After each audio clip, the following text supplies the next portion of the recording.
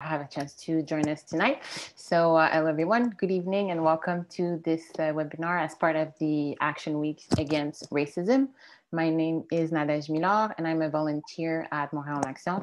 I act as the marketing and communication manager. So it's nice to meet everyone, and thank you for being with us tonight. I'm just going to share my screen as I speak. Sorry about that. There you go. So before we get going, we just want to make a land acknowledgement and remind everyone that we are on unceded Indigenous land and that we keep working hard to pressure the City of Montreal to recognize that and to put it in the municipal charter because it's something that's really important for us at Montréal en Action. And before I let our amazing speaker take the floor, we just wanted to quickly introduce ourselves, who we are, Montréal en Action, and what we do in case you don't know us. So we were founded in 2017 by Balarama Wholeness. We are a grassroots organization and movement that believe in mobilizing citizens around positive and social change. So we are a nonprofit organization that uses education and civic engagement to address key issues in society that are related to racism, diversity, inclusion, and equity. So what we aim to do is to bring awareness and motivate people in becoming impactful social change maker within their community.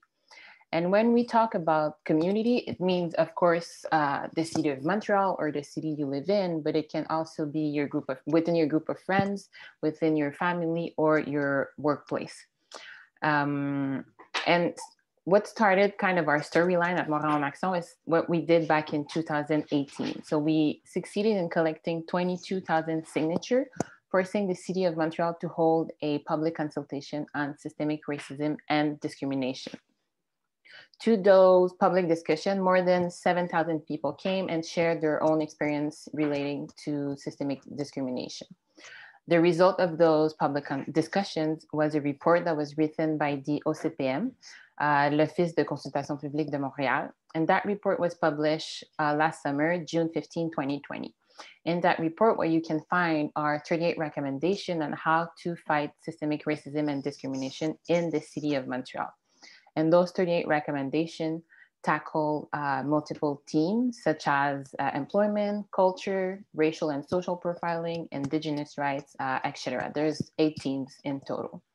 So doing that was really a big accomplishment for us, and we became the first organization in North America to force a public consultation on systemic racism and discrimination at a municipal level. So that was quite a big accomplishment for us. And that's what we did from 2018 to 2020. So now that we're in 2021, you might be wondering what it is that we're working on. Well, what we're doing is working to hold the city accountable and make sure that those 38 recommendations are taken seriously and will be implemented. Because we truly believe that by implementing those recommendations, we'll be able to build a city that is more inclusive, equitable, and sustainable. And how we do that is with the support of our volunteers, the support of our partners, and also with your support, with you being here tonight and showing up to all of our webinar and sharing our content on social media and supporting us in all the way you can. So thanks a lot for being here tonight. I will now leave the floor to Julie, who is also a volunteer at Montréal en Action, and she will be introducing our speakers.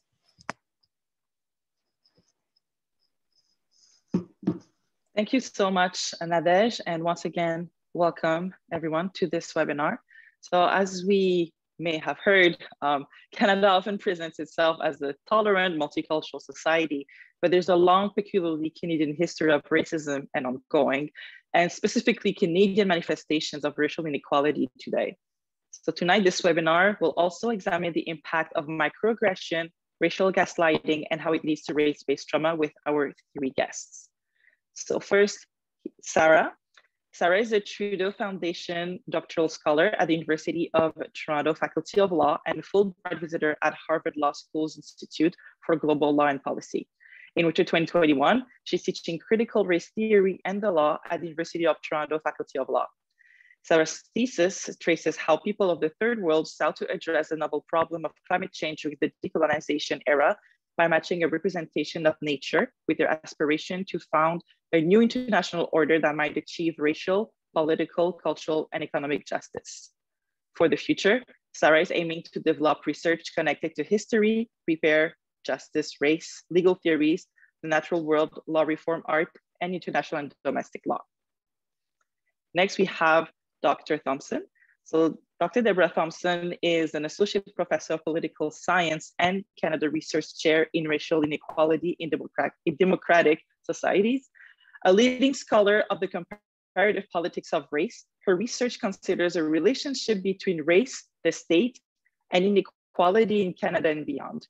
She's currently writing a non-fiction book about the nuances of race, racism, and freedom dreams across the Canada-US border, and an academic book on the global rise of Black Lives Matter. And finally, but not least, Dr. Sabrina Jafrali, as some of you may know.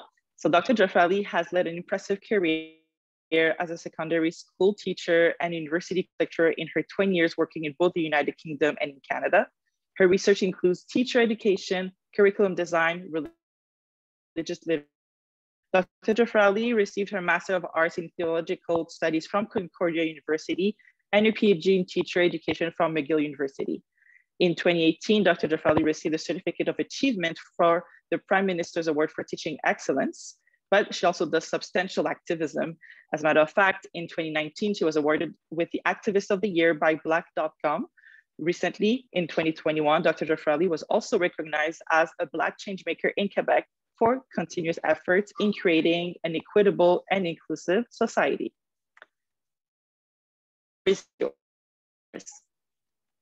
Thank you for being here. Thank you so much for those introductions. I'm absolutely delighted to be here with you all today. Thank you for welcoming me. I'm so glad to engage with Montréal en Action and my fellow panelists. So the theme for our talk today is systemic racism connecting history to the present. And in my view, we can't have a discussion about systemic racism without talking about the tradition of critical race theory, which identifies and grapples with the issue of systemic racism in a manner that ties the past to the present. So I'm going to begin our discussion today with a kind of primer, a brief introduction to what critical race theory or CRT is, and why it's important for understanding systemic racism and the possibilities for racial justice in Canada. CRT has been referred to increasingly since the global uprisings in the spring of last year, in part because decision makers in the United States, including the former president, have banned the use of CRT for policy making. Why? How can CRT have such power that governments might seek to ban it? And why is foregrounding race through a CRT lens important? Critical race theory has been alternately called a social movement, an intellectual tradition, an analytical framework, a discourse, a language, among other things. And it may be all of these things at once. It has its origins in a social movement, the activist organizing of students and professors in the United States and Canada in the 1980s. It more or less began at Harvard Law School at that time when students, including Kimberly Crenshaw, whom many of you will be familiar with for her crucial work on intersectionality, students, including Kimberly Crenshaw, demanded that their school offer a course on how law and institutions affect race and how race affects law and institutions from a critical perspective. Now, by critical, I don't mean to say criticism. These are different concepts. By critical, I mean to say a process of reflection that can unearth assumptions underlying laws, policies, and social practices in our everyday lives. When assumptions about race become taken for granted, they become almost real because they produce unjust consequences in our daily lives that are very material. And these consequences also accumulate over time and place, such that racism becomes systemic, a near structure that structures our relative precarity and security according to the color line, as W.E.B. Du Bois called it. It's important to acknowledge that CRT was developed in law schools originally because it was all about the power that law has in society. If we aren't conscious of how race influences the law and vice versa, how can discrimination ever change? That said, CRT has traveled far beyond law schools. It's become a focal point to reflect upon racial assumptions underlying all manner of governance tools. For example, the administration of education, which I know we're going to talk about a fair bit today. We might think about the designation of who's an essential worker in the context of the pandemic and therefore exposed to COVID-19. Or we might think about police brutality and the killing of Black and Indigenous peoples. In terms of the substance of CRT, beyond being a social movement, as I mentioned, we might think of it as an intellectual tradition, a language, a set of tools that can be used to identify precisely how racial assumptions operate. I mentioned intersectionality already, and many of you here today will know by now that people with intersectional identities of gender, sexuality, race, ability, class, and so on have disparate access to privileges and suffer precarities in different ways. So if I were to give you an example, in Canada, Black, Indigenous, and Asian women are vastly underrepresented in the academy. Another tenet of CRT is that race is a social construction. What that means is that race is not biological. It's not an essential part of our physical being. It's not based on genetics. And there's ample research to demonstrate this. Instead, race can be understood as a verb, as Derek Bell said.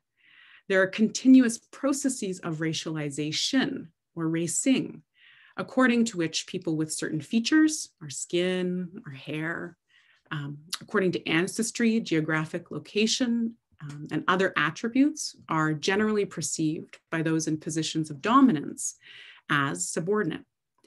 And these misconceptions about race can also be internalized by racialized peoples about ourselves and about other racialized peoples. So once again, returning to the law, the social construction of race can also be understood as the legal construction of race. And by this, I mean that government policies, laws, cases, and the like are not neutral and objective. They're political, they reflect biases, and they therefore actively construct people as racialized through the legal system. A final tool that CRT offers that's important for our discussion today is the focus on systemic racism, right? Hence the title of our conversation. And what do I mean by this? There are, of course, individuals who have biased views, whether conscious or unconscious, and their actions can be harmful. However, racism is not about a few bad apples. It's embedded in the very fabric of society, from the education system to policing, to healthcare, to labor, to immigration, to many other areas, such that it has the feel of a structure. This pervasiveness of racism across institutions is how we might begin to understand this notion of systemic racism. Furthermore, we might flip the idea of racial subjugation to recognize that ideologies of white supremacy are systemic as well, and that ideologies of white supremacy translate into tangible privilege, right? Such as the privilege to move freely in the world without fear, to acquire and sell property more easily, to be considered desirable in hiring because of skewed notions of merit and the right fit. So what does CRT offer in terms of solutions then? For one thing, it offers this language to be able to identify problems such as intersectionality, the social and legal construction of race, systemic racism, as I've discussed. It also offers a forward-looking orientation toward racial justice using discourses of liberation, repair, or the unfinished business of emancipation. In particular, the scholar Mary Matsuda asks that we look to marginalized people solutions to racial injustices. And this requires a turn away from the viewpoint of governments, corporations, and people on the top toward a moral approach that honestly recognizes injustices in society and values the experiences of people who've been harmed to find solutions. I want to mention two other things that are important for our discussion today. First, I want to touch on this theme of connecting history to the present. And in this respect, it's important to note that systemic racism is inseparable from systemic racism in the past. Here I'm referring to the ongoing legacies of colonialism, including the dispossession of Indigenous peoples for the appropriation by settlers of land, colonization elsewhere in Africa, Asia, the Pacific, and so on, and the legacies of the transatlantic slave trade. These forms of colonialism were justified by Europeans on the basis of race. And colonialism has fundamentally shaped the modern world. We can't think of a place like Haiti, for example, or Haitian people living in Montreal without recognizing how African people were forcibly moved to Haiti as enslaved persons. Present-day migration across the world by people seeking a better life is an ongoing process of colonialism. And in places such as Canada, the founding of the nation state in the 19th century was based on the labor of Chinese people to build the Canadian Pacific Railway, the dispossession of Indigenous lands, the enslavement of Black and Indigenous peoples, which happened not only in the United States, but happened here as well, and continuous population management through labor and immigration policies. These processes of racialization fundamentally underpin social perceptions of racialized people and the precarity that people continue to experience today. The last point I want to mention before turning to Professor Thompson is about what's happening now. Resistance to systemic racism has always been present, from small everyday acts of refusal to revolutions. And this kind of resistance moves us beyond talking solely about critical race theory, as I've done so far. In Canada and the United States, there are ongoing protests led by the Movement for Black Lives, or the organization of Black Lives Matter, as well as the Land Back movement, and I'm sure you can think of others as well. And within institutions, the work of the Truth and Reconciliation Commission is beginning to take hold to redress settler colonialism to the extent possible. And more so, there has been a movement for establishing Black studies programs across Canadian universities as well, in order to capture the experience of Black people from wherever we hail. And this is translated into activities such as the funding of businesses, higher education, and the arts. I'm going to end on that hopeful note about what's being done, but I'd also like to acknowledge that, of course, we're far from reaching our destination, or we wouldn't be having this conversation today. So with that, I'll turn it over to Professor Thompson to make her remarks. Great, thank you so much, Sarah. That was a wonderful introduction. So my name is Deb Thompson. I'm a professor here at McGill. I'm going to talk pretty briefly about systemic racism. A little bit, I'm going to build off of what Sarah began. So we know, of course, that Canada presents itself outwardly as being a multicultural and tolerant society. And part of the narrative that we tell ourselves as Canadians is that racism may have existed once upon a time, but it happened either a long time ago or it happened somewhere else. And most arguably the US, right? Canadians love to compare themselves to Americans. There is a racial logic to that. We can talk about that in the Q&A if you would like. And we tend to think of racism, as Sarah said, about individual behaviors that are premised on giving some people an advantage and disadvantaging others because of their race. And in this formulation, racism is intentional. Anyone can be a perpetrator or a target. And of course, this is not the whole story, right? It's part of the story. Like, let's be clear, right? There are literal racists out there. Like there are actual Nazis in 2020, miraculously in 2021, there are Nazis out there.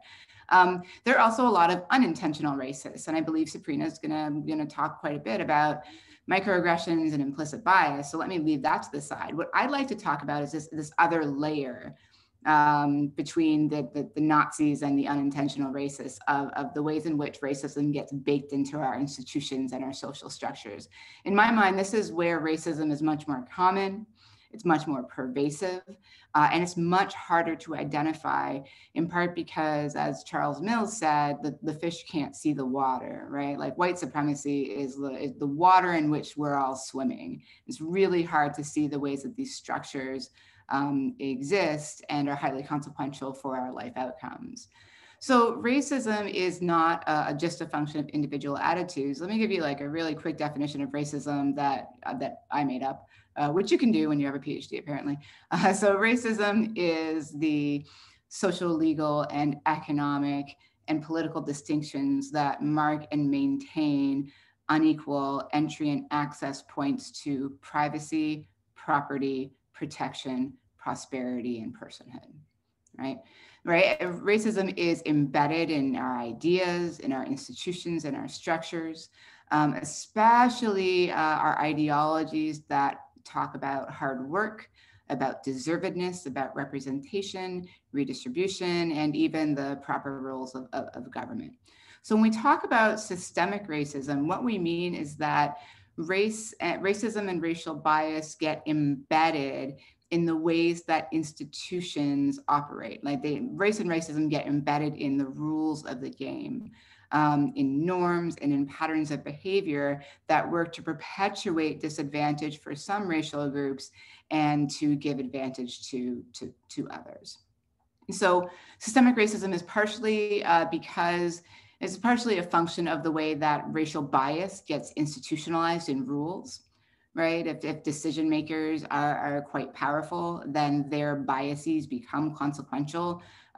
For many of us, think about the biases that judges may have and the consequence of that for people in terms of their sentencing and access to parole and other things. It's partially the way that seemingly universalistic and neutral rules actually affect different populations differently, and therefore end up reifying existing inequalities, which may have like their origins in other realms. And it's partially that seemingly universalistic rules are actually designed to maintain inequality. But because racism is baked into our systems and our processes, racism is self-perpetuating. And I think that when I talk to people in government agencies about systemic racism, they frequently tell me that like what systemic like racism, like the idea of systemic racism is that like there are racists in your system. And like that's not it, right? Systemic racism is that even if there were no racists in your system, you'd still see racially disparate outcomes, right? Because intentions don't matter. Whether you're a good person doesn't matter. Whether your colleagues think they're good people doesn't matter. And doing nothing simply works to reinforce the racist status quo. So let me give you like two really quick examples from my own life and my own work. I'm a professor at a university. And when we as faculty look to hire other professors or look to admit graduate students into our program, we like to think that we're not racist when we do that. And yet the things that we value when we evaluate like these candidates are exactly the same things that are likely to disadvantage racial minorities, right? Examples: SATs, if you're American; if you're not American, the GRE, the LSAT, right? Standardized tests are notoriously racist. We know there's a ton of data on this, that standardized tests are much more likely to measure your parents' level of income than they are your intelligence or your ability to succeed in graduate school, right? We know here at McGill, we really value prestige, right? So we like it when our candidates come from places like Harvard, Princeton, or Yale. I can tell you, having been at places like Harvard, Princeton, and Yale, they do not admit Black students, right? And so like, if that is the pool of applicants that we are trying to get Black faculty from, our pool is already going to be skewed. We value letters of recommendation, and we know that letters of recommendation are saturated with racialized and gendered language. For example, we know that men are way more likely to be described as brilliant, and women are much more likely to be described as hardworking or empathetic or caring. And of course, like this language has a result. When you value letters of recommendation, the language that's used to describe candidates also matters. One final point is that here in universities, we really, like many other industries, I imagine, we rely on our networks.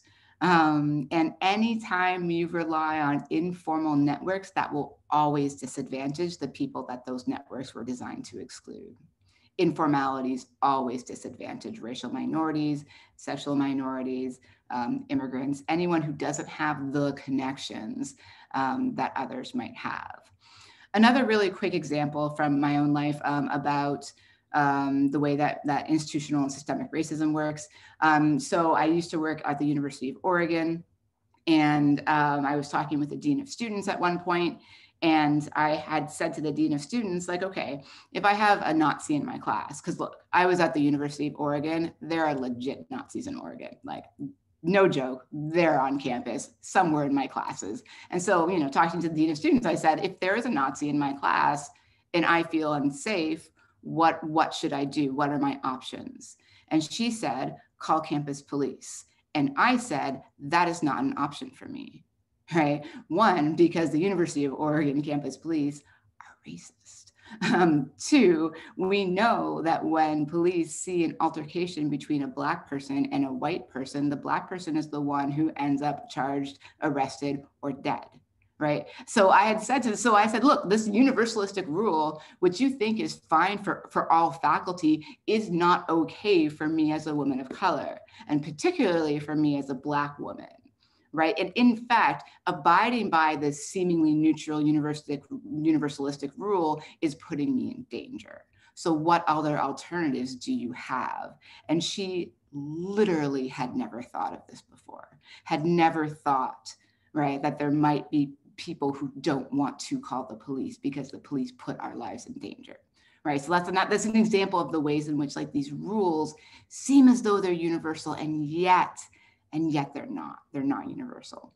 Let me end with one of the comments. I do these kind of talks a lot, and one of the comments I get, and I don't think it's pushback. I think that it's like genuine curiosity. Is like, look, we all grew up believing that Canada is like a multicultural society. And I totally get that. I, grew up in Oshawa, Ontario in the 1980s and 90s. And even in Oshawa, Ontario, where the Black population was like 0.3%, right? It's very, very small. Canada, like people still believed in this multicultural ideal. And so I want to say like, yes, Canada is multicultural, of course, it is diverse. Something like 22% of the population identifies as a racial minority, but that means 78% of the population is white, and that is a predominantly white society, folks, by a long shot. Multiculturalism also hides a lot. Multiculturalism doesn't speak to anything like racial inequality, racism, discrimination, white supremacy. We also, of course, as Sarah mentioned, have a very long history of specifically Canadian racism in this country.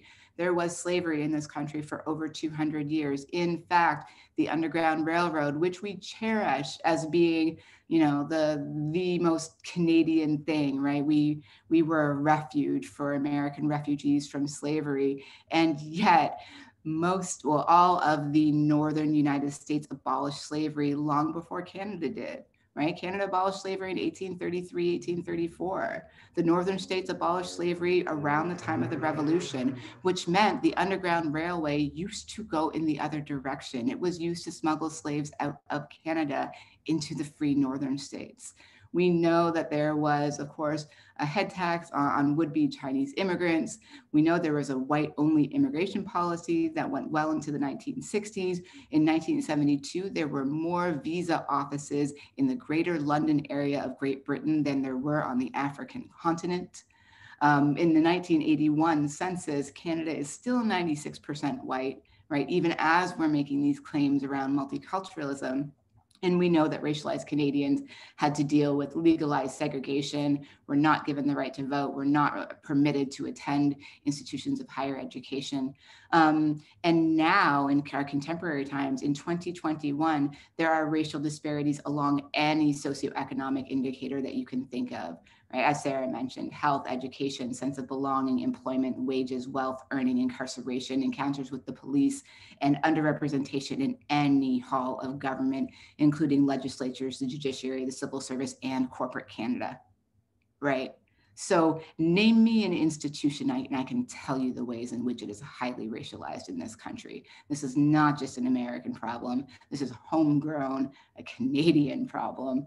And maybe then it might require a very specifically Canadian solution. And that's challenging in part because multiculturalism makes it harder to challenge racism where it exists. We first have to deal with our national dismissiveness around issues of race and racism, a refusal to acknowledge the realities of racism in this country, the fact that we do not collect racial data in terms of health or incarceration in ways that we can access, and to take like these challenges seriously and begin to have more open, more honest, more frank conversations about the realities in this country. So let me end there and throw it over to Sabrina.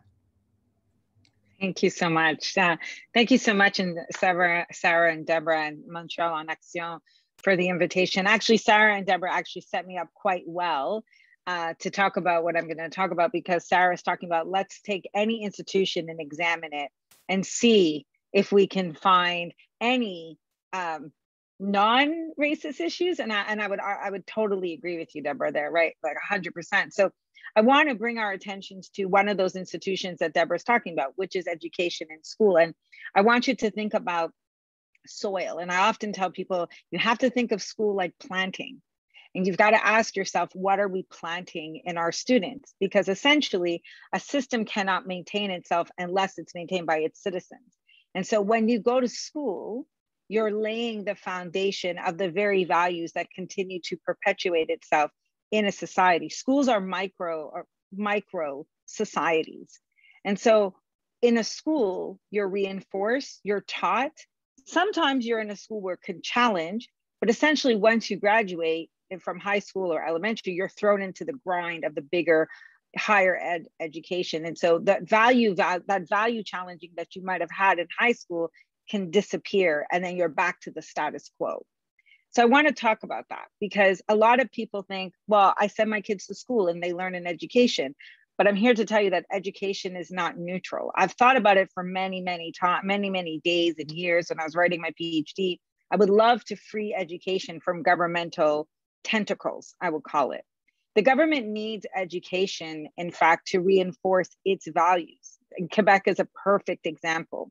If you look at Quebec history curriculum, there is a reason why it continuously will oppose including the narratives of Black Canadians, of Black Quebecois, of Asian Canadians, of Sikh Canadians, Sikh Quebecois, people who have been here many generations, and also paint Indigenous narratives that are unflattering, that look at them as disappearing, all for the cause of Le Vivre Ensemble Québécois. This is a problem. And so what it narrates for us is a value system that actually doesn't include us. It actually sends a message to young folks who are not Quebecois, who are not white, that you're okay if you work for us and pay taxes, but that's as much as you can go, right? And of course, let's not forget Bill 21 and the perpetuation of that injustice, where I have to walk into a classroom and tell my students, you're not just that Canadian, you're not just Canadian enough. So education is not neutral. In fact, I've argued that we should remove education from the hands from elected governments, because they change every 4 years. But if we were to remove it from elected government officials, then the question is, who would control the value train? That value factory that we pump into kids and that they come out with. And that problem is, like Deborah mentioned, that value system, that value train is not for us. It doesn't perpetuate values of equity. It doesn't perpetuate values of inclusivity. It doesn't perpetuate values of we are Canadian. I challenge all of you in this seminar to Google, what does a Canadian look like? Google that. You won't find me, you won't find Sarah, you won't find Deborah. You might find on page 2 and 3 some Indigenous family members, but you won't find a Canadian. So you won't find a Black Canadian. You won't find an Asian Canadian. You won't find us.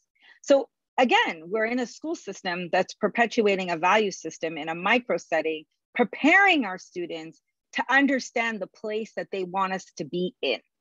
And we see this in teachers all the time. I'm a teacher, I love my colleagues, but unless they have equity training, unless they understand what they are implanting in kids, in fact, what we're doing is preparing them for the slaughter of the inequities of their life that they're going to face. So for example, microaggressions, right? Microaggressions, if those of you who don't know today, are these little subtle comments. They can be intentional, unintentional, intentional, a joke, but we often say, oh, well, Sabrina, where are you really from? That 6-letter word, really, actually implies that I'm not Canadian enough, or I came to Canada in a different way. when in fact, I go back many, many generations. But when you use the word really for a student, it implies an exclusivity and they don't belong. And we say it all the time to students. Oh, do you really mean that? Or do you really want to do that? Those implications when you use the word really as teachers are very harmful. And the one that we have no sort of equity training or framework or mental understanding. A lot of people want to know, how do we do the work? How do we change?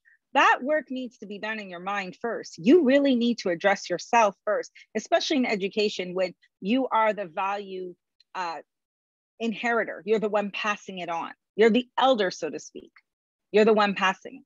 So what happens after a while when a student begins to hear these microaggressions over and over? Well, maybe you should go into trades. Maybe this CEGEP's not for you. Oh, Marianopolis, maybe you can't afford it. These type of microaggressions that, you know, come off the tip of our tongue like it's nothing. A student might eventually gain the confidence to complain to someone, say, I'm not really happy when someone says that to me. And then we have another phenomenon that reinforces the value train, which is gaslighting. It's when we make people question their reality and their perception. And the one thing is, you can do that as an adult. And as adults, we have a hard time with gaslighting. But when you do it as a kid and you're the authority figure, what you're really doing is really killing their soul a bit. And I want to be honest with everybody in tonight's seminar. We've all gaslighted at some point. We've all said something like, maybe you're being too sensitive, or maybe you should think about it in a different way, or, you know, don't worry, you won't be single forever. We've all gaslighted at some point. But when you become conscious of the gaslighting for students, it's a different impact. You know, when you start telling that student, maybe you're not taking it the right way, or maybe you're being too sensitive. Oh, it was just a joke. Maybe the teacher didn't mean it that way. In fact, what you're telling them is question your gut, suppress your feelings, just accept this value gruel that we're giving you. And just accept the fact that you're just not that Canadian enough. And that if you jump these hoops, maybe you'll get a trade. Maybe you'll go to McGill. That's if you're able to go to McGill. Remember, these are microaggressions that students hear. And so what we don't realize is that when you hear these type of microaggressions and then you further gaslight, we've actually caused psychological harm to our students, to our future generation, which enables the value system to maintain itself because we've crushed the next generation and their ability to stand up. Now, I wouldn't say this generation so much. I think this generation is really like, we're getting off the train. There's no Snowpiercer here. There's no first class here. We don't want this. Because what ends up happening to students is that, and us as well, we start to suffer from what I would call PTSD, but racial PTSD. You start to get a little bit nervous when you enter into your classroom and you see the white professor, right? A lot of my students at McGill, even high school, are just having me for the first time, a Black professor, a Black teacher. We're still in these first moments. And so when a teacher who may not be from the BIPOC community is facing students who are from racialized community, they don't realize that they're coming into you with trepidation. They're not sure if you're going to understand them. They're not sure what value system you're going to reinforce. And as such, there's that vigilance. There's that apathy. So a lot of times I hear teachers say, I don't know how to reach out to that student. And it particularly affects our Black boys, who at the moment, statistically, by the way, Quebec doesn't keep this data, I keep this data, affects 50%. By grade 9, Black boys in Quebec drop out of school. Now, the dropout rate in Quebec is about 51%, so at least we're doing better in that sense. But 50%, we lose 50% of our Black young men in grade 9. Something happens there. There becomes a disconnect. And a lot of times it has to do with that apathy. We begin to see the apathy because a lot of our young folks don't want to accept what's being groveled and shuffled at them. But the system is not designed to allow them to create value systems that are equitable. Or because we have exams, we have to do this, we have to graduate, you've got to jump the hoops, because then, remember what I was saying, what Deborah and Sarah were saying, there's a perpetuation of the value system. If you don't pass this Quebec exam, if you don't pass this Quebec French test, if you don't do this math, you don't get a degree, you cannot move on. And then you're subjugated to going to adult night school and so forth, different paths, which is fine if that's what you want. But a lot of times the system is set up to perpetuate value systems that just simply don't apply. So what do? I'd like to see a lot of equity training for teachers. And I don't mean just equity training, how do I teach this or how do I not say the N-word? A lot of equity training starting with your mind. What are you saying to students? In an ideal world, I would love to free education from the government. This is my ideal wish list. Will it happen? I don't know, because they know it's a value train. But I would like to see equity training. I would like students to see any teacher and feel like they can go to that teacher and explain how they feel like as a Black person, as an Indigenous person, and that teacher say, you know, I don't know how you're feeling, but I can see the pain that it creates in you, and I'm here to help you and do what I can do. I would love to see that. I would love to sit down with Deborah and say, actually, education is shifting. It's one of these institutions that may not be as bad as we used to be, but we have a government that holds on to its values and its narrative. And to shift that narrative means that we need to shift ourselves and not accept it. That's why parents need to get involved. You need to know your education system. You need to challenge the curriculum. We also need to start creating alternatives to the curriculum that's presented to our students in the classroom. Let students know. On a personal note, my mother educated me in my own history of Nova Scotia. I knew going in as a 5-year-old who I was, where I came from, and we weren't slaves. We were enslaved people. We weren't slaves, and there is a difference. But this type of equity education is not yet valued because it's in vis-a-vis direct opposition of the value train that's presented to us in education. And I think I'll just stop it there. So thank you so much. Thank you so much for this. I think if you have a look at the chat, people are identifying, are relating to what you just said. And even me personally, I'm just, how can I put it, full of hope with seeing the work that you do and the realities that you put forth. And as we know, this is the first step towards significant change, right? Having those conversations. So we do have a couple of questions. So the first question is from Isabel Miller. And her question is, can you please speak to the impact of political leaders telling the populace that there is no systemic racism in the province, while workers try to prove cases of systemic racism from their employers before mediators, arbitrators, commissioners, and judges within the province?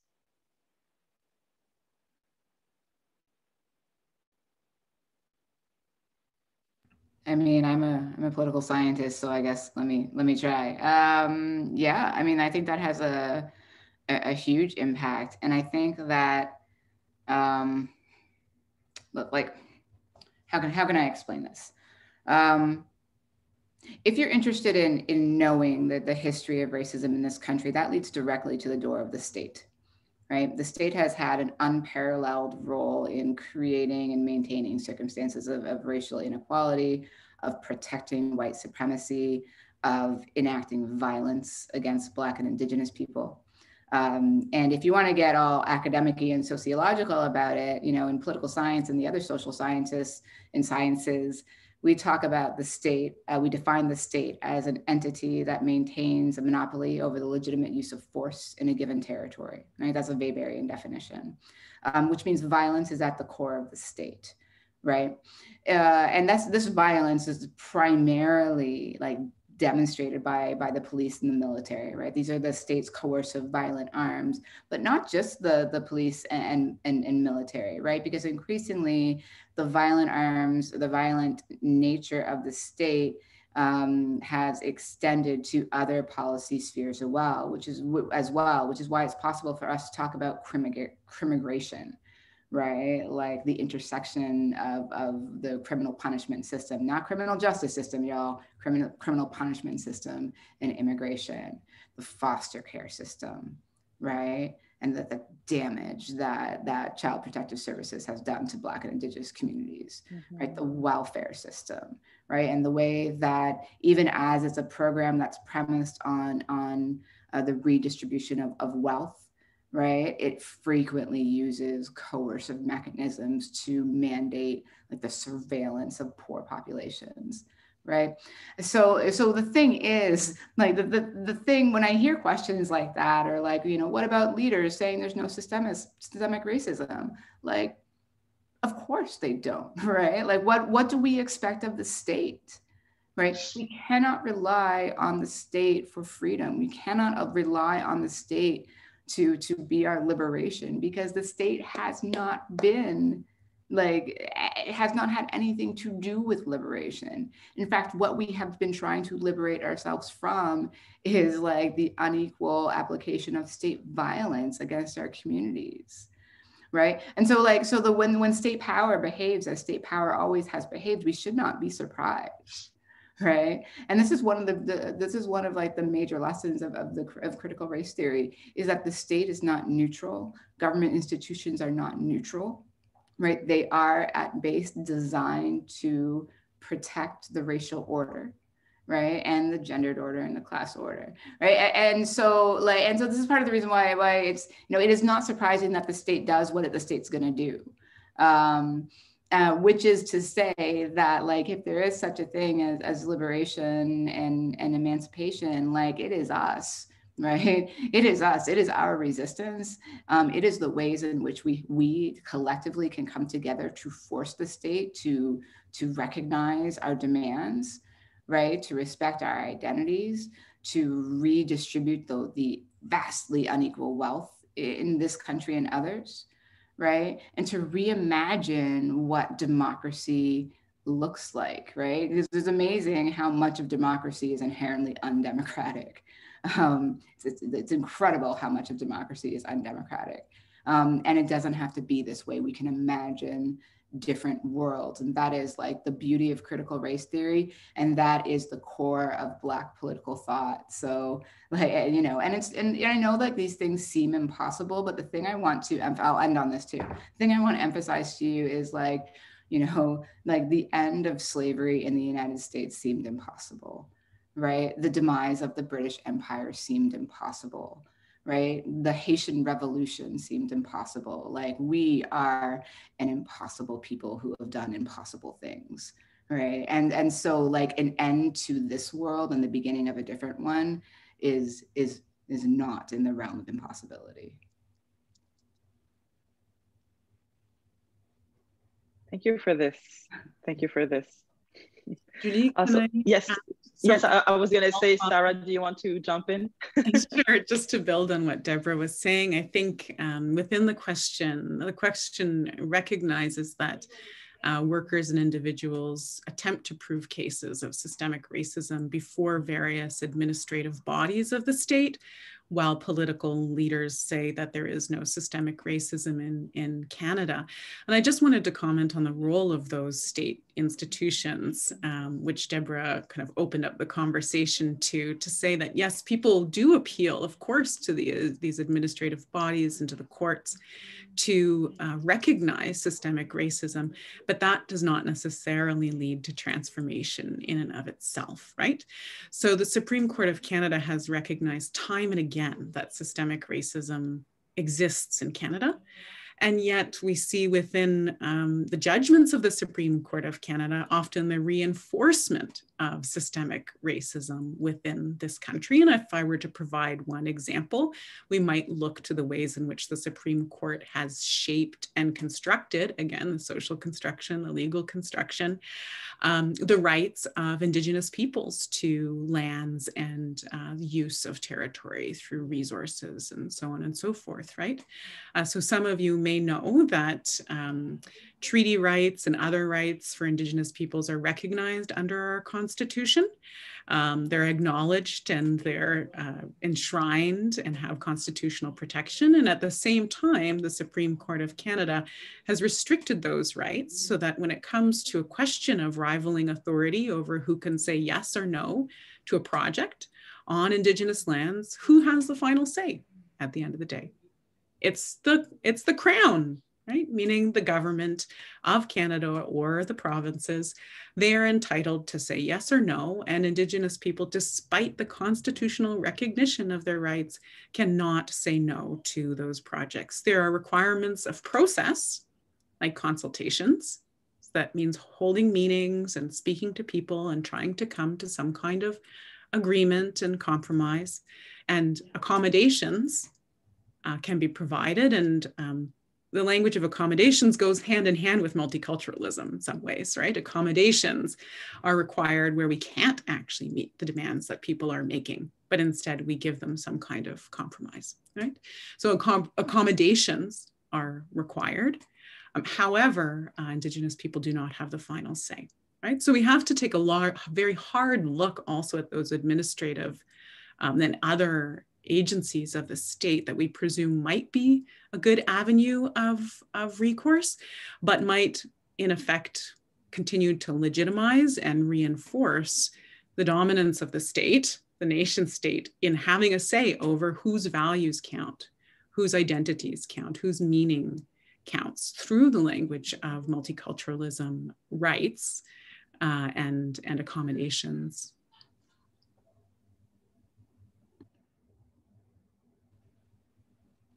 Thank you so much for the answers. And I know that there are multiple questions, the Q&A. So I was thinking that maybe there were some that you preferred, that you saw that you knew that maybe Deborah or Sabrina or Sarah could answer amongst each other. So I'm sure there may be some that you are delighted to see and maybe want to ask one another, as I will invite you to see if there is any question that you'd like to ask each other. I think, Deborah, there was a question for you that we all wanted your definition of racism. I saw that question come up. So yeah, it came from my head, and so and I've put in the chat. I think, like, you know, okay, if you want to cite it, it's in my book. The book that I wrote is called The Schematic States, on the racial questions and categories on the census. I've also recently written about it in an op-ed in the Globe and Mail that was published last June.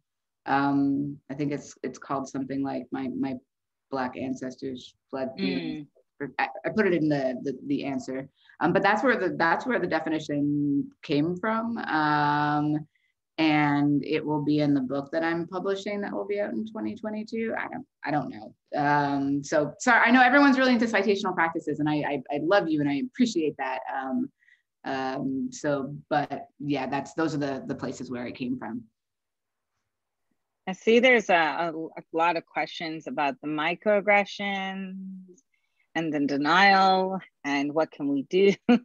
Sabrina, do you have a set of microaggressions that your students tell you about, you know, more frequently? Yeah, I mean, I'm one of those I'm a little bit of those, I'm a person who's in the system to break the system. I made that decision a very long time ago when I became a teacher, that I wasn't there to maintain that type of value train. I wanted to be different.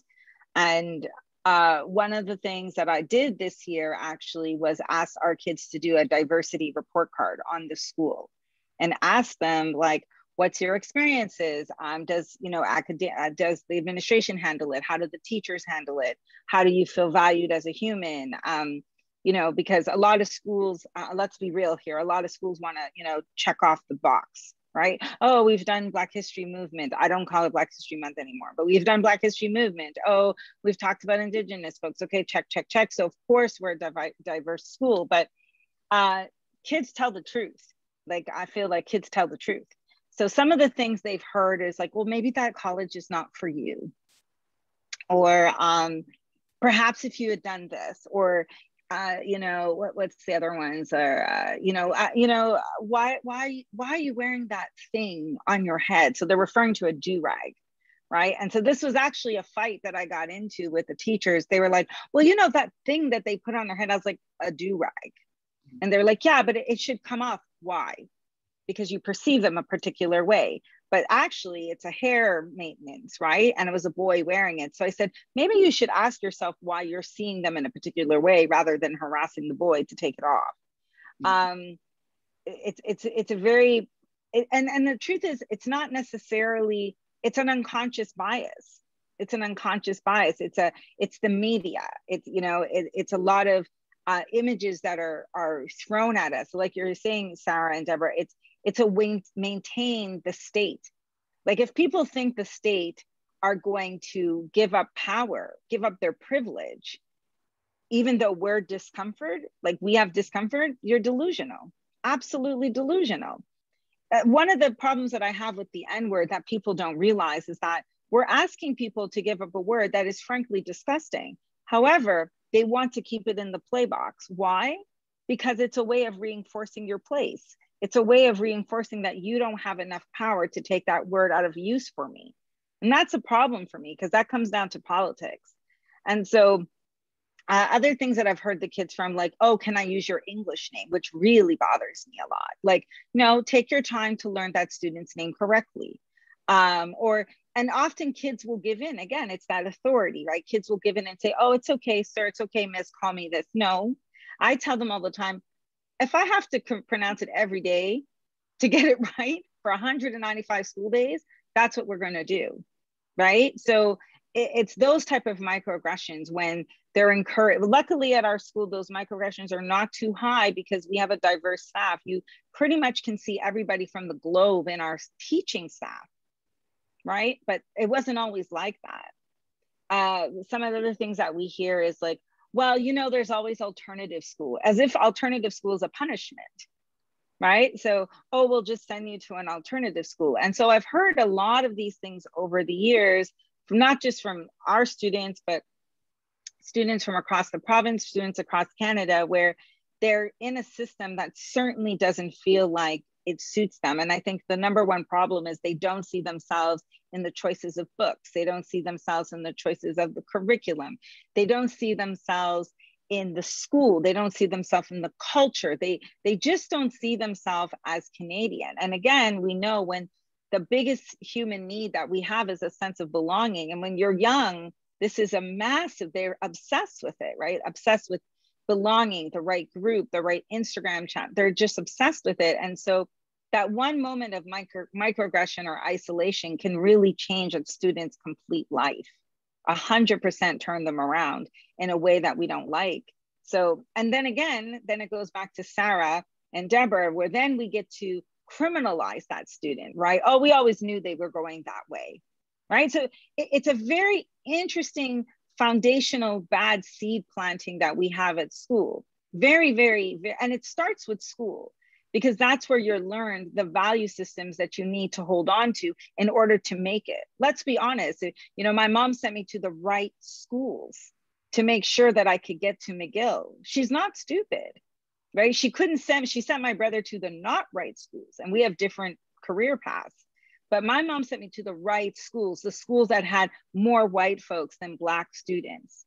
You know, I went to the John Abbotts, the Royal West, the McGills, the right schools, right? The schools that would open the prestige. And for those of you who speak French, we know that prestige in English actually means to deceit, to be deceitful. So it's not very prestigious, right? It means to be deceitful. But one thing that was also asking in the chat, Julie, is like, what kind of training do we need?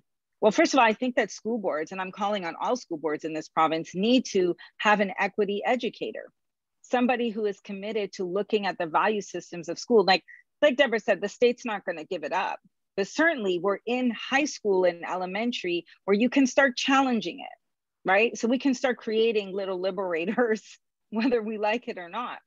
And then someone asked about what do we do at the university level? Often I try to use a technique called defining, like, oh, what did you mean by that? I'm really Canadian. Do you want to help me out there? Sometimes people will self-correct and like, oh, that's not what I meant. So what did you mean?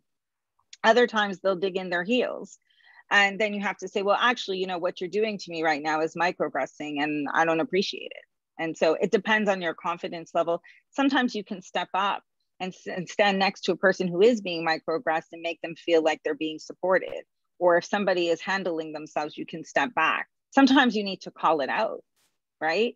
And a lot of people who feel like, what if I call it out and the person actually doesn't feel offended? The truth is, I would rather you call it out and set the tone that what's acceptable than to let the conversation go by because the person said they weren't offended. Because in actuality, maybe they don't feel comfortable enough saying they actually were offended. But again, this goes back to why don't we have equity training? Why did it take Quebec schools so long to put out an anti-Blackness anti-racism statement. There was only 2 schools in the province. I'm telling you that statistically, 2 schools in the province. Why did it take school boards so long to put out statements of anti-racism? Why are equity statements haven't been improved upon since the 1980s? School systems is where it's a Plato's playground. It's where you put people in their place. And I see it so much. So I would like to see, I'm actually planning, Deborah and Sarah, I'm going to be doing equity education for teachers. I don't know where I'll find the time, but that's what I'm going to do, because it's not acceptable anymore for me to be a teacher and walk in and say, no, I'm sorry, you wear hijab, you can't be a teacher. Or no, I'm sorry, you're Black, so you have to go to trade school. Or, oh, you need history to pass. Like, these things are just not acceptable. So I think you want to break a system, you got to clog the pipes from inside. I mean, I think that's right. And I guess my question, and let me throw it to Sarah after this. I've always been really skeptical of equity trainings, like to be perfectly honest. And part of the reason why is because the data we have on implicit bias in the social sciences demonstrates that, like, you can't train your way out of structural racism, right? Like, there's a really great article in Rolling Stone, believe it or not, by Matt Taibbi. It's called Why Baltimore Blew Up. And it's on after Freddie Gray was murdered by the Baltimore Police Department. Everyone was talking about, like, body cams. And, Matt Taibbi says, like, you can't put a body cam on a system, right? We can't train our way out of all the ways which, the system is predatory. And I think that, like, one of the interesting things that happened after, George Floyd's murder in 2020 was, like, everyone wanted, like, diversity trainings were like the thing, right? Like, that was like the thing that people wanted. And, like, I am guilty as charged, right? I did a bunch of them. I tried to make them more radical, because my job is always to make little radical people. But, like, it worries me so much when we see, take universities, for example. Universities seek to install, like, chief diversity officers.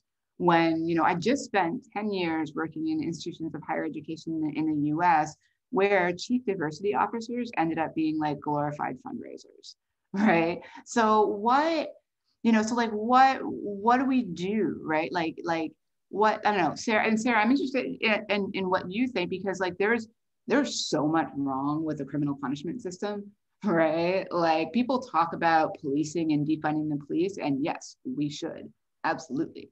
But defunding the police is not going to do anything about overcharging. Yes. It's not going to, it's not going to do anything. The definition of about, crime. Yeah, the definition. Loitering, trespass. It's not going to do anything about the fact that the Special Investigations Unit in Toronto and Ontario is made up of former cops, right? So what do you, I don't know, Sarah, like, what do you see as? Yeah, that's such a wonderful question. And that's what I think about all the time and what I teach. And I think part of what you're pointing towards is a tension between working within the system and working without, or working against the system, right? So internal versus external of transformation. And another way to frame that is to think about reform versus radicalism, right? So reform, if we're talking about body cams in the policing context, if we're thinking about sentencing, right? So we have rules around sentencing of Indigenous people who've been found to be guilty, or actually those rules tend to apply when the person has pleaded guilty. So that's an issue in and of itself, because it requires people to plead guilty before they're given any kind of leniency. And those rules are now applying as well to Black people who've been found to be guilty. But there is this tension, right? How do we continue to push forward and work within the existing system while trying to create some kind of transformation that requires so much more? And in the context of equity, I think myself as a Black woman, I find myself right in the middle of that tension. And I don't know if it's, an oscillation between being cynical and then having faith, or I just inhabit a kind of uncomfortable position where I can hold both the potential that equity and diversity initiatives and so on can potentially achieve something, with my skepticism and my commitment to external community service and scholarship that's focused on more radical forms of transformation, including teaching students about that very tension. I mean, I agree with you. I'm quite skeptical of a lot of equity and diversity initiatives that movements like BLM tend to repudiate, right? Tend to repudiate the possibility for internal reforms. Sarah Ahmed is a scholar who's done a lot of excellent empirical work on documenting how ineffective equity and diversity offices have been in the United Kingdom. My laptop was exactly in that book. Or we might think about Rosalind Hampton and her book on McGill University, right, in Montreal. We might think of Ronaldo Walcott, who's written an excellent article called The End of Diversity that addresses this question of equal opportunity, multiculturalism, diversity, all as a kind of interacting discourse that does not necessarily achieve the kind of justice that we might want to see. And we might even think that populating institutions with individuals on an ad hoc basis, for instance, through hiring, through initiatives to get racialized students into the universities and so on and so forth, again, can kind of legitimize the status quo, right? But at the same time, I sit on the Truth and Reconciliation Commission committee for my university, and I sit on the Diversity and Equity Committee. And I feel a real responsibility to do so. And I'm engaged on those committees in trying to further change as much as I can within the context of my everyday life and the relationships that I have with people who are around me, in my engagement with students, right, in providing them with moral support, providing them with emotional support, and also supporting their initiatives to try to place pressure on the administration within universities. I'm here talking about the Black Law Students Associations, the Indigenous Law Students Associations, who've done amazing things, right? If we think back to the history of CRT, it was students and allied professors who pushed things forward within their institution and created a social movement that's had enormous resonance over the course of time. So I suppose for me, you know, I share your cynicism, but at the same time, I do feel that social transformation is a bit of a process of groping, right? We're grasping. We don't really know exactly how it takes place. And so for me, it's a kind of all hands on deck proposition in the way that I live in my daily life, while I still maintain that kind of healthy skepticism in my back pocket that allows me to be reflective constantly about, you know, whether it is, whether what I'm doing will actually achieve change or not. I think there's one definition that Dorothy Roberts builds on in a piece that she wrote recently called Abolition Constitutionalism in the Harvard Law Review, where she talks about anti-reformist reforms. And what she means there is that we shouldn't undertake reforms or other types of action, internal action through diversity and equity and initiatives and so on and so forth, insofar as they reinforce the status quo. But we can undertake reforms that are incremental, that are internal, as long as, you know, they whittle away in some way and move us towards our ultimate goal. And in her case, she's talking about abolition, right? She's not just talking about defunding the police, but is actually talking about the abolition of the system of incarceration in the United States. How we distinguish between basic reforms that reinforce the status quo and anti-reformist reforms is kind of anyone's guess. You know, we might say that we can do that through social science research in retrospect, but when we're moving through our daily lives, I think it's a little bit of a leap of faith, and we form opinions about whether something's going to be effective or not. And I'm sorry I don't have anything more to offer in that respect in terms of an answer, but it's just to say for myself, I kind of embrace that tension and try to inhabit both worlds at once, because I feel the responsibility to work within my own capacity, right? And the institutions that I work within and the people who I interact with. What do you think, Sabrina? Actually, I'm really happy to hear from both of you, because I think a lot of these buzzwords come out, right? Authentic, diversity, equity. And I always think about what is sustainable, right? When I work with clients, I always tell them, I don't want to work with you if you're not doing the work in the dark and you're only doing the work in the light. Like if you're doing it for a check mark purposes, or if you're just doing this as a one-time thing, there are other people I can refer to you who can do the check mark and the one-time thing. I actually do consider myself quite radical, Deborah. It's really funny, but radical in the way that Sarah is mentioning it. Like I'm in a system that I think is inherently rotten, but I also know I'm in that system and that I do serve my purpose in the system as a Black teacher who's been in the system for 20 years. And students do see me as a brave and safe persona. And so I think that's my act of radicalism. Yeah. Sabrina, I'm not going to throw stones in the glass house. I'm literally at McGill right now. So.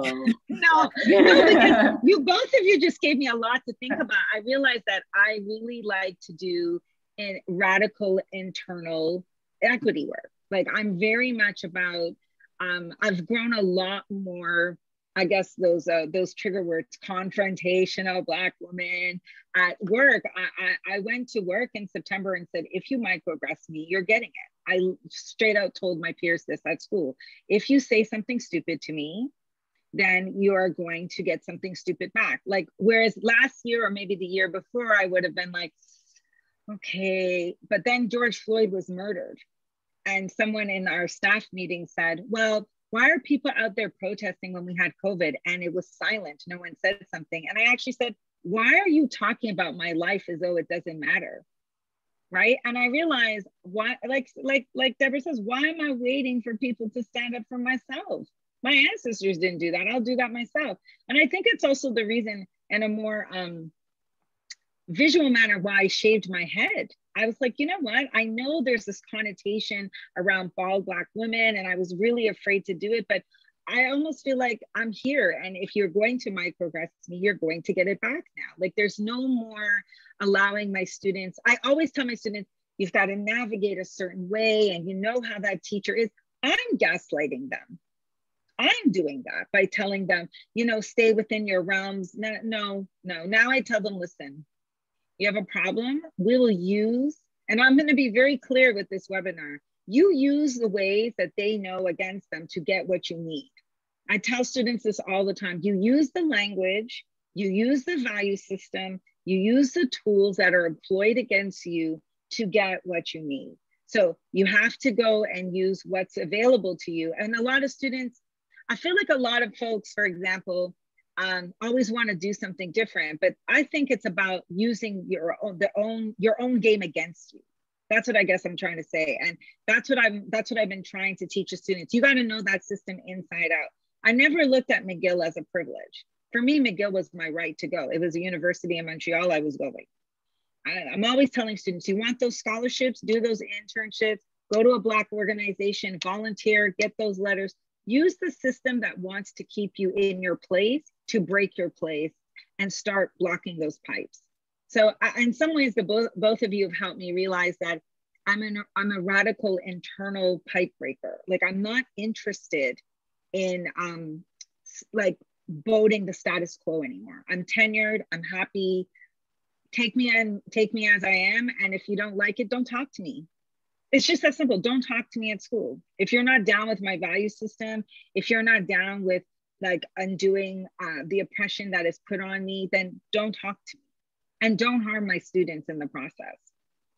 I think so, Julie, unless you have a question that you want us to move on to. No, okay. So I think like that actually dovetails really well with a question that just kind of popped up in the chat about like, how do we as women of color, as Black women, because don't say people of color when you mean Black, as Black women, like how do we navigate these spaces that are so toxic and so full of microaggressions and gaslighting? Like what, like, and so I want to pose this to Sabrina and Sarah, but I also want to say for me, I did not get here without a lot of trauma.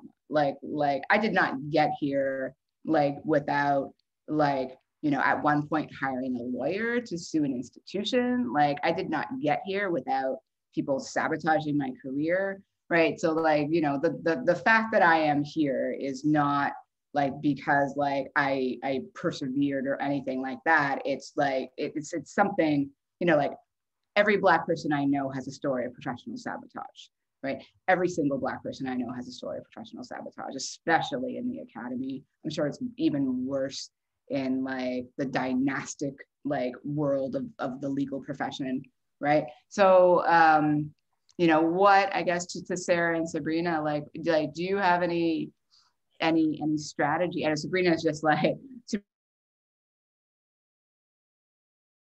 right now seems to be like, which I appreciate. But it wasn't always that. And it wasn't always that, right? No. Because here's the thing, because, it's like 10 years ago when Sheryl Sandberg, right, super rich white lady CEO of Facebook, came out with the concept of lean in, I was so mad because like leaning in is not possible for all of us. Yeah. Right? Because we are not like perceived to be leaning in. We are perceived as being like threatening. Yeah. Right. Yeah. And exactly. when we lean in and when we are then like pushed from behind and we don't have the same safety nets to catch us when we fall, right? Yeah, and this is what I mean by seemingly universalistic rules that different populations differently. I think before I was a Black cape girl, and I'll tell you what I consider the Black cape. My mom used to always tell me, you behave a certain way outside, and when you come indoors, you do it. You take off your Black cape and you be you. And so there's this understanding that you never really bring your full self to work when you're Black. That's it. You don't bring your full self. And I've had many situations, like you said, we all have our war wounds, like you're saying, Deborah, of situations we've gone through, and you really, really wanted to put that person in your place, but you're Black. So if you get toned up a little bit too much, you were going to get called in. So we've all had those moments. And, I realized what was happening is that I was almost giving the same gruel to my students, and I like passing on the Black cake as if it's a protection. And it was on some level. It is a form of protection, like mind your P's and Q's, make sure you're always keeping calm. But to be honest, that's a form of self-imprisonment, right? It is a form of, it's not authentic. And I think it's really funny. I hate to give Quebec any kudos, but when Bill 21 came out, Quebec just blew my mind. And something just triggered me so deep that it no longer became sustainable to Black cape it. Because, I don't know if a lot of people know this, but my dad is Muslim, my mom is Christian. I was raised in both faiths. Say what you want, raised in both ethnicities, understand my heritage. But there's something fundamentally I'm proud of as a teacher, and I'm proud to tell my students, you essentially can do what you want when you want, and you can do it. But when you start taking away my right to tell my students that they can be anything they want in so-called Canada, it triggered something massive for me with Bill 21. It just triggered an anger that I could not hold back, that a government was systematically legalizing the discrimination of rights in a form of self-protectionism. Don't get mistaken. That's not the audience mistake that I don't understand Quebec history. I very much understand where this is coming from. It doesn't mean that I can't disagree with it. So I think that triggered me a lot, Deborah, when you started taking a right from a future generation.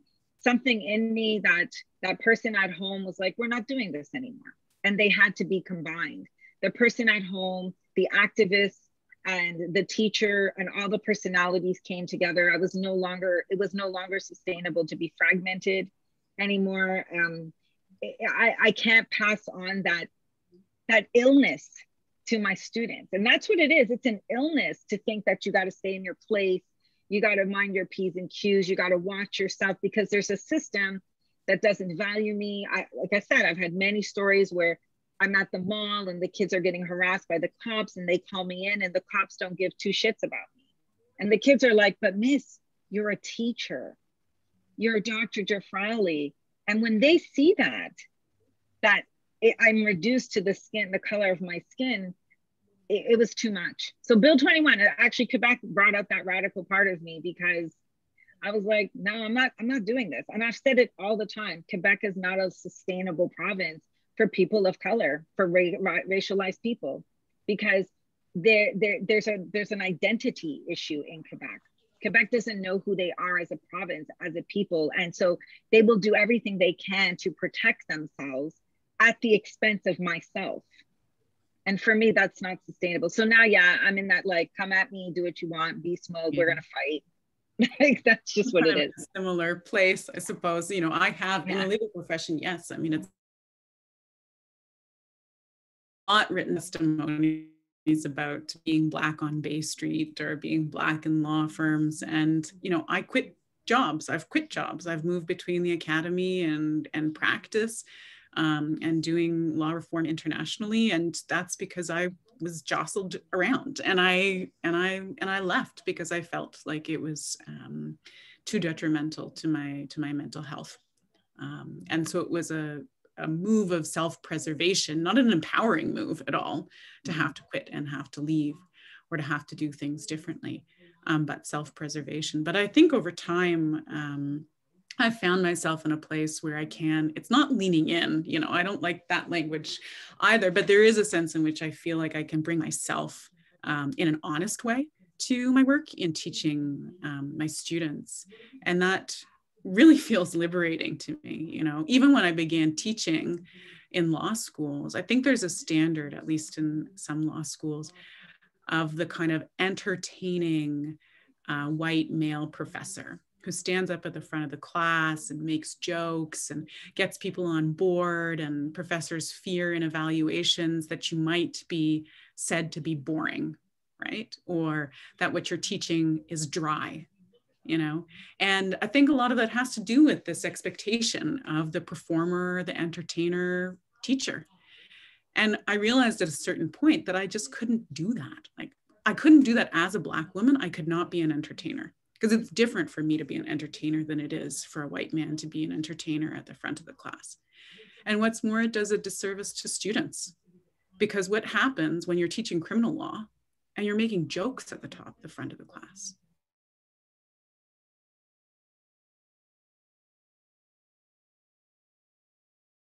About when you're horrendous things that have happened to people, or you're talking about the social context that leads people to do things that we consider to be horrendous. And, you know, I've learned from emulating other people. So mentorship has always been an important part of that kind of growth. And I did not have mentorship for a long time. You know, the fact of the matter is because there aren't Black women in my field in the academy, or there are very few, that, you know, that kind of mentorship has been inaccessible. But making allies with people who are like-minded has been important, as well as seeking out support from people who may be far away, but who you can communicate with by telephone or however. To share experiences and think about strategies to move forward. And this kind of move towards emulation, figuring out what other people in my position have done in the past, has been something that's very important to me. You know, I didn't used to wear my hair down when I worked as a lawyer. If I went into a courtroom, I would put it back in a bun. But I think it's really important to be honest and to be myself, especially around young people when they're learning. And, you know, I have issues around politics of representation as well. I don't know that just, again, as we've said before, populating institutions is the ultimate solution. But at the same time, I think in our daily interactions with people, there's something really transformative in being oneself, right? And not trying to hide behind these externally imposed ways of acting that are a form of self-harm and that potentially harm others around you, because you're reinforcing that over and over again. I want to pick up on something that Sarah just mentioned, and that is the role of allies and advocates and mentors and other folks. And there was a question in either the Q&A or the chat about you know, what can white folks do? And you know, here's where I want to draw like a really careful distinction between like white allies and advocates who like in my life have saved me in a number of ways. Hands down, I would not have a PhD were it not for Joe Cairns, who is maybe retired, was a professor at the University of Toronto, who like single-handedly made sure I was admitted to the program because he thought my research was worthwhile. And no one else in that department did, right? Like, and then I won a bunch of awards and then they all did, right? But like, so, you know, I have had white advocates and white allies. There's a long history of white allies. There have always been white abolitionists, right? There have always been white people who, you know, who have fought alongside Black rebellions, John Brown, right? There have always been white anti-colonial, you know, advocates. Were white people in the civil rights movement. There were white people fighting against like apartheid in South Africa, right? There have always been white allies. There's a long history of white allies. And in some ways as well, the social construction of race that Sarah talked about emerged as a concept that was designed to provide what Du Bois called the psychological and material wages of whiteness, right? So race emerges as a concept in part to ensure that white people will not ally themselves with, at the time, free Black folk in the U.S. and enslaved Black folks who were trying to rebel against the colonial elite. So like that for the side. So there have always been white allies. On the other hand, there's also way more white liberals, and like, beware the white liberal, right? You probably know them. You've probably met them. I used to want to be them, right? The white liberals who are progressive in name and not deed, right? Who virtue signal, right? Who are invested in moral credentialing, but like will not give up power, right? That will not change anything, right? Your white friend who will not confront their friend that thinks it's okay for them to say the N-word because they don't want to, like, you know, make that person feel bad. And this is the difference, I think. In my life, it has been like white liberals claim to be progressive, right? They want to have good politics, but when you dig a little deeper, what they're scared of is being confused with white conservatives. That's why when Trump was elected, they wore safety pins, right? Because they were scared that people would think they're the wrong kind of white people, right? And on the other hand, you have white allies and advocates and accomplices. I think some language is being used now. And in my life, those have been the people who have actually given up power, who have put their reputations on the line for me, right? Like, you know, the power concedes nothing without a fight, Frederick Douglass said, right? And the people who have like mattered, who have made a difference to my life, have like, you know, taken on labor for me, you know, because they know that I do a lot of invisible labor. They have spoken up when it was to their detriment to protect me. They have put themselves in harm's way for me, right? And so if the people out there who are watching who want to know how to be a good ally, like, you need to do something. You need to give up something, right? Because we, as Black folk, a lot every day. We sacrifice a lot every day in the name of this democracy, right? And when white people have been asked to sacrifice in the name of this democracy, in the name of bringing Black folk into the democracy, they either have not done so or they have met that sacrifice with a disproportionate backlash that frequently involved like extra legal entities like the KKK to punish Black people for daring to claim personhood, right? So like, don't be a liberal white person, right? Be a white ally or a white advocate. And it's a harder road, but you know, for those people who want to make a difference, I think that's it. That's the only road there is. I think part of that too, Deborah, is that you have to become an ally, right? So as you said, it's not just a mentality, it's a doing, but it's also not claiming for yourself that you are an ally. Mm-hmm. You can be recognized as an ally and brought in as an ally by Black and Indigenous communities, but thinking of oneself as an ally is the start of a problem. So if you're already thinking of yourself as I'm an ally, then it's time to reflect very deeply on, you know, your own self-image and who you're actually allying with and who considers you to be an ally, right? Because it's a process of becoming, and it's a process of action, and it's a process of exception. Again, I talked about Mary Matsuda at the beginning of this talk and looking to marginalized people for solutions, right? Those who are at the top cannot claim that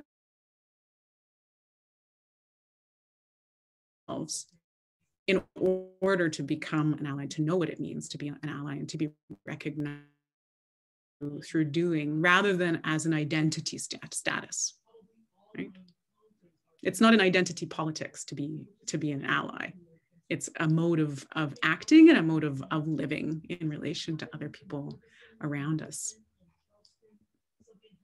I think too, like, so the thing that I get from my students, and like I have taught at predominantly white institutions for my entire career, some more predominantly white than others. And the thing that I get from my students, my classes, I teach the politics of race, and my classes are mostly white folks, right? The thing I get from my students is that they want to do good, and they just like are unprepared or don't know how or don't know where to start or don't have the vocabulary. Excuse me. And, you know, attending like this kind of thing is the beginning, right? Because like the more that you are able to access that vocabulary like right away, like the bolder you will be, really, you know. And it's just, it's like anything else, like it takes practice, right? It's like writing, it's like running, it's like anything worth doing takes practice, right? And so, and being like an ally and advocate working towards racial justice also takes practice as well, right? So like when you're at a party and some white people are singing along to Jay-Z and say the N-word, so you're like not shell-shocked, right? So that you can like immediately be like, that's not okay, dude. Like, and you know, and then have that conversation, right? And that just like that preparation, it is like, it's stuff that you can do on your own. I think I put in the chat, I teach a course on Black Lives Matter. Like the syllabus is online. My syllabi are online. Like, you know, it's, you know, we can recommend readings. It's like, this stuff is not, I have a list of books here that I'm reading, right? Like prepare yourself to do this work, and it will come easier. I think also an important point that you mentioned, both of you, is also knowing how to recover. Like even if you're making a mistake and you're practicing, I know one thing that allies in the making get really worried about, or they don't attempt to do it because they're afraid if they step in that intellectual doo-doo, right, they tend to regress back and they get shy again. But I would rather you make those mistakes and learn how to recover from it and say, I'm learning, you know, I'm learning. Essentially, I'm learning. And I think having a recovery and knowing that it's okay to make those mistakes and recover back and you know, you're good. Like we want you to do the work. There's many of us who are in the work ourselves who have made mistakes and had to recover and had to get called out and go through the process and learn. And my mind has changed so much in this process as a person, experiences. So if you're an ally in the making, then I think also understanding not to be so hard on yourself, self-care, ally, recovering, these are important things and important for us as well, right? On the screen, like recovery, every time I do a session like this, it's important for us to come off and recover, self-care for our spirit, because we're giving something here. But it's all equally important for white folks who want to become allies or just non-white, non-racialized people, that you do have a recovery process, you do have a self-care process and take care of yourself, because it's not easy for us. So we're giving you the heads up that it's not easy. So those are really, really important tools to have and keep practicing. You make the mistake, you know, you brush it off, get up and you do it again. And that's going to make the difference in, you know, changing the system and moving it forward. Absolutely. It takes courage, right? It takes real courage and the understanding that you may make mistakes. On that note, I would suggest that there are different kinds of mistakes that can be made. And Tracy Lindbergh, who's a professor at the University of Ottawa, talks about kind mistakes as a particular type of mistake, right? And kind mistakes are mistakes where a person is already informed. A person has gone out and done the research to try to inform themselves about whatever it is that they may be addressing, you know, reading through the resources that Deborah's referred to, not necessarily relying on Black people to provide those resources to you, but actually going out and searching, you know, and reaching out for yourself so that you can come to a conversation as educated as you possibly can be before making a mistake. And of course, mistakes should also be well-intentioned. Right. So it's not productive for anyone if those mistakes are not well-intentioned or not informed to begin with. But we also have to still recognize that mistakes can cause harm. And so there has to be something about self-care, but also a kind of collective recovery for the kind of harm that mistakes can entail. And the fact that they are kind mistakes does not necessarily alleviate the harm that those mistakes do. Right? So again, it's a kind of uneasy or an uncomfortable tension that's not necessarily reconcilable, but it is a collective process insofar as we're talking about allyship. And there has to be space for that kind of discomfort and the recognition that it's uneasy, that it's a hard thing, that it's difficult. And this attention that Sabrina was talking about in terms of, you know, thinking about our emotions and recognizing them, and being able to take care of ourselves, because it's very difficult work ahead.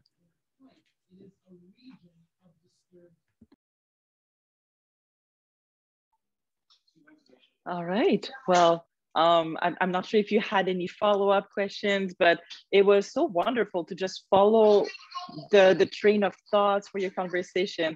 And my apologies for my little one behind. I think he doesn't want to go to sleep. He's probably cheering you on as well. Maybe we have the time for one last question, and then after we will close off maybe with your parting words. There was one that I saw that was very interesting. Or was there a question that was really speaking to you, or you want to let me choose?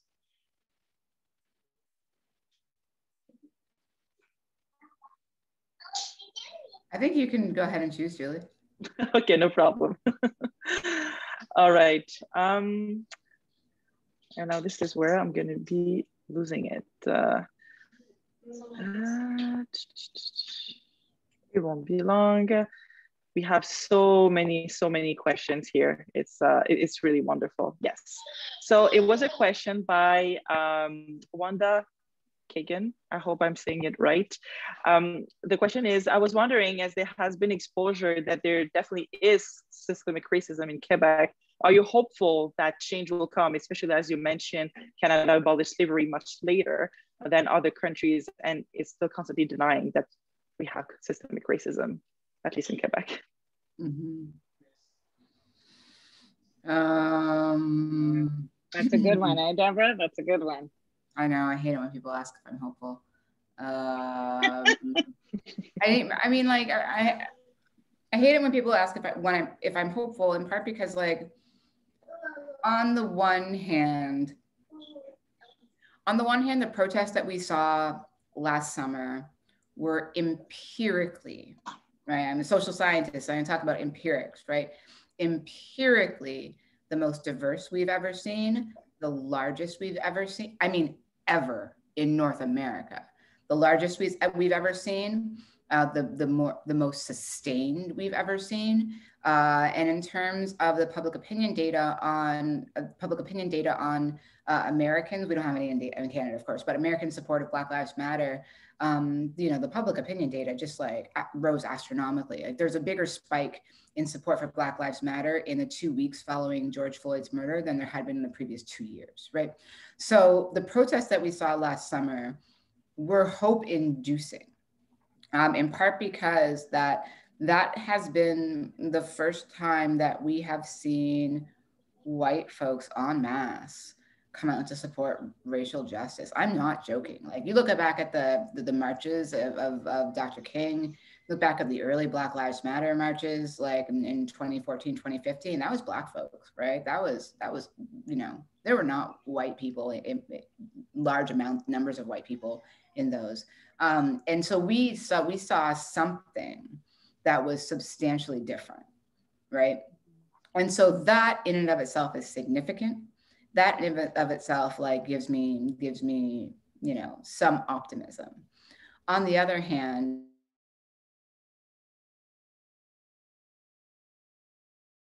windows of opportunity have happened before. They are always temporary.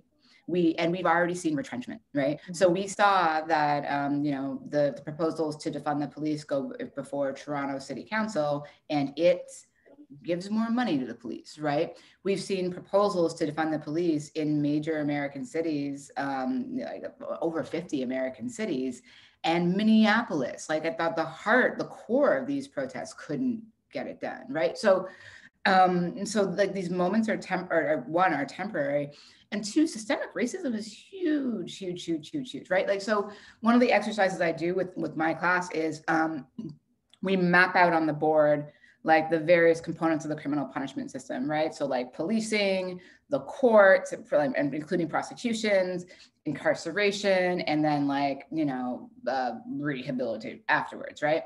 And I get my students to talk about like all the various elements that they think are systemically racist, right? And then this is in the context of American politics. So like peremptory strikes on juries, like judicial bias, sentencing guidelines, like mandatory minimums, 3 strikes, the Fourth Amendment and the way cops have used it to deflect responsibility when they commit homicide, right? Like, and by the end of the exercise, the board is filled.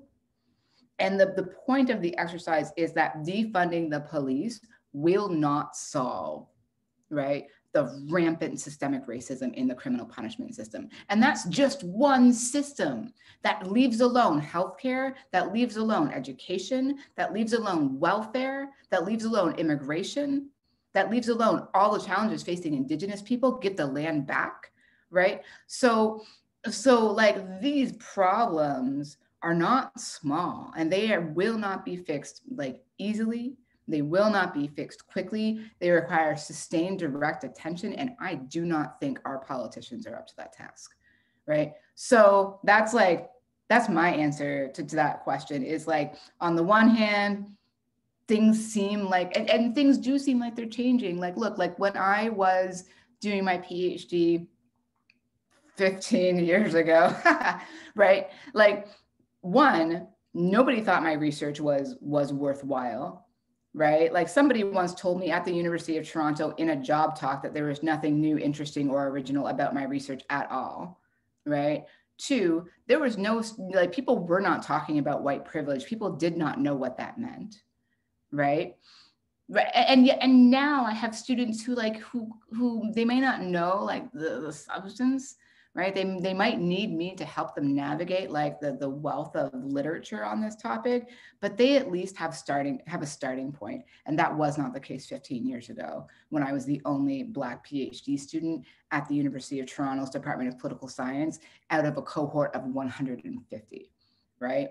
I was the first PhD student to write a dissertation on race in that department in the year of our Lord 2010, right? So like things seem like they're changing, but like it's slow, it's slow, and it's gonna take a fight.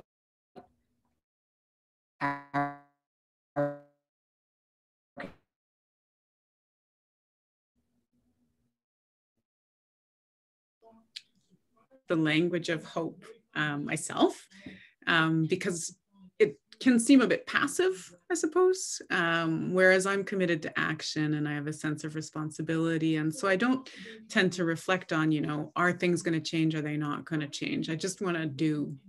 And I don't feel that I cannot do, it's just a part of who I am because I am a Black woman, and I have a responsibility to do this for myself and to do this for other Black people, right? So I'm not sure that hope captures my own ethic of care, But that said, I know there are people who are inspired by the idea of hope, and I think that's great as well. And I think it's a discourse and it's a way of thinking that can be mobilizing and that can be very inspiring and helpful. I suppose, you know, in thinking about will things change, the question, will things change? You know, we've talked about changes over the course of our discussion. We've talked about how revolutionary the abolition of slavery was, right? Although, of course, slavery has its afterlives and has various permutations that continue into the present day, whether it was through many of the things that Deborah traced in terms of the segregation of Black people in the education system in Canada, whether it's through policing and incarceration, whether it's through labor. You know, we see all these different permutations of the afterlives of slavery in the present day, but we are all also here speaking to you, right? Which I think is really important. We're here speaking to you, and you're here engaging with us, and you're listening to us, and you're interested and proactive. And I think that's so important to recognize, again, in a sense of daily life, right? How we're creating the right relations between people who are around us, and the kinds of privilege and opportunity that we do now have in some cases, even if those opportunities are a deviation from the status quo. We cannot minimize just how important they are to individuals and to the potential for transformation. There's a much longer conversation that I think we could have about how transformation would take place, or what hope means in the context of racial capitalism, because we're not just talking about racism as an ideology and systemic racism as something that kind of exists out there, right? But capitalism has always been racist. It's always been based on the creation of difference between people, and whether that's based on class or gender or race, you know, it is really implicit in capitalist systems. And there's a radical kind of transformation that needs to take place for systemic racism to be dismantled, among other forms of oppression. Again, that's a much longer conversation, but fundamentally what we're talking about are different ways in which people are subjugated and oppressed and dispossessed to the benefit of a few, to the benefit of some, right? And that's a conversation that really does need to take place if we are thinking seriously about how to dismantle systemic racism, because otherwise it might just assume other permutations and other technical forms, as it has done to date, while still acknowledging, of course, that there are these leaps and these are exceptions to the status quo. So hope, I think, is a wonderful concept, and it can be inspiring.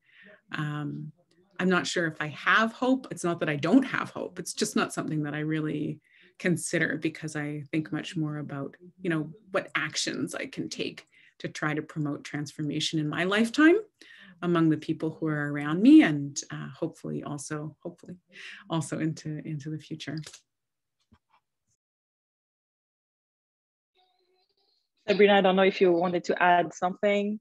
I think I'm more along the lines of both Sarah and Deborah. What comes up in my head is proceed with caution.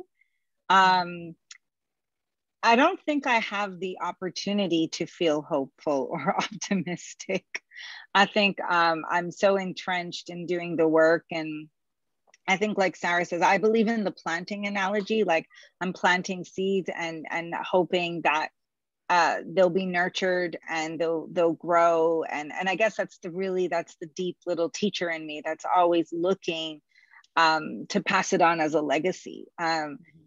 You know, one thing that worries me, I think Deborah touched on it so eloquently, is that I don't want this to be trendy. And this is what I get worried about, right? I get worried about this work and this movement being trendy, because we're not trendy. Like, we're here, and we have to live through this. So my concerns, I'm always looking, I'll be honest, I am cautious. I'm always looking for the diversion, like what will come up in the media that will try to divert our attention from this work. So I guess there's a little Deborah in me, because I'm always like, I'm waiting to see what the diversion. And I thought, this is going to be very unpopular, but I thought the diversion was coming. There was an opportunity to divert us when, you know, that the shooting and the killing in Atlanta happened, and our Asian brothers and sisters were under attack by a man. But again, we collaborated. And so the diversion wasn't successful. And I was really happy to see that Black folks were supporting Asian folks in the Asian community, and that Indigenous and Black folks are collaborating. And so there's a very powerful picture that I have on my phone where, you know, people were supporting Huey Newton for the Black Panthers, and they were Chinese, and they were writing it in Mandarin and in Chinese. So I was very concerned that this was going to be a diversion done by mainstream media to try to draw our attentions from, you know, our struggle and our movement. But I'm really happy to see that we recognized it. We saw the fastball coming, and we said, oh, hold on a second. Not only are we stop Asian violence, we stop oppression violence. And so that made me cautiously optimistic. But I have to be honest, I don't think I have the ability to feel what I'm doing. Like, I have to lay seeds down. I have to leave a legacy. And I'm hoping that people don't forget that it's only been a year that we watched a man lose his life. And we had to get to that point where we're all in COVID, we were all in a situation, and people had to be humanly shamed and see the life of another person get drawn out of them before they became activated, right? So, and then we know psychology tells us that humans, like people from groups, don't like to see members of their group shame them. And so I don't want to say, and there've been people after George Floyd, let's be real, right? And we still haven't reconciled things here. You know, we had Mr. Matthew Sheffield, who was shot by the police here in Montreal, a mentally ill man, right? We had Michelle Camara, who was arrested. So it hasn't changed. So I don't think I have the privilege of feeling, if I'm honest. I have work to do, and it never stops. And that's why it goes back to what Sarah was saying. If you want to be an ally, you have to understand the work never stops. Like, it never stops. There's not one moment that I'm not going to come off this call and deal with some other garbage that we have to deal with in order to deal with. So it's hard for me to say optimistic or hopeful. I'm just a doer. I'm a planter, I'm a sower, I'm a doer. But I am proud of us for avoiding that curveball, because I was very like, okay, let's see. And I love the fact that we're beginning to see, I don't know if Sarah would, Deborah would agree, but I'm loving these Indigenous, Asian, Black, collaborations happening where we're seeing what, mainstream media or mainstream value systems are trying to throw at us, and we're recognizing it, and we're making a decision to move away from it and to collaborate and to come together. So maybe that's what I'm optimistic and happy about. I will give my opportunity to feel that, because that made me really proud. But I don't know if I have more time to feel. Like, I just do. I think I agree with Sarah. I just do. Half of the time I just do. It's just work after work. Thank you so much for this. Oh, Deborah, you wanted to mention something? I saw you. Are we doing our end? I wanted to say something really quickly. Yes, go ahead. As we're ending. Okay, so as we're ending, thanks to Montreal en Action for having us. Sarah and Sabrina, always a pleasure. I wanted to tell people who are still watching that everything that at least I said, very much like Sarah, and that I never had a Black teacher ever, right? In 13 years of the Ontario school system and 10 years of post-secondary education, never laid eyes on a Black professor. And so I learned everything that I just said. I learned it all. And if I learned it, you can too. And so I just want to say really quickly, things that I'm reading right now. Until We Are Free is by the activists of Black Lives Matter Canada, in their own words. Speaking of what Sarah said, Manning Marable's How Capitalism Underdeveloped Black America is classic if you want to know what racial capitalism is. I haven't started this yet, but I'm super excited about Harsha Walia's Border and Rule. Yay, right? Rosalie Hampton's Black Racialization Resistance at an Elite University is about McGill specifically. Catherine McKittrick is the smartest person she's just brilliant. She's at Queen's University. She wrote this book called Dear Science. It is astounding. Richard Eiton was on my committee. He passed away a few years ago. He is the smartest person that I ever knew. And he wrote this book called In Search of the Black Fantastic. It changed my life. So read it if you can. And of course, I am never with that. I literally carry James Baldwin around with me, The Fire Next Time. So I know that was really, really fast, but those are the things that I'm reading right now. I put it in the chat. Oh, thank you. Looking for stories how racialization takes place, Black oppression and subjugation as well. Deborah referred to freedom dreams, right? So you can read the work of people such as Robin Kelley, who tracks kind of Black radical traditions and Black radical imaginaries.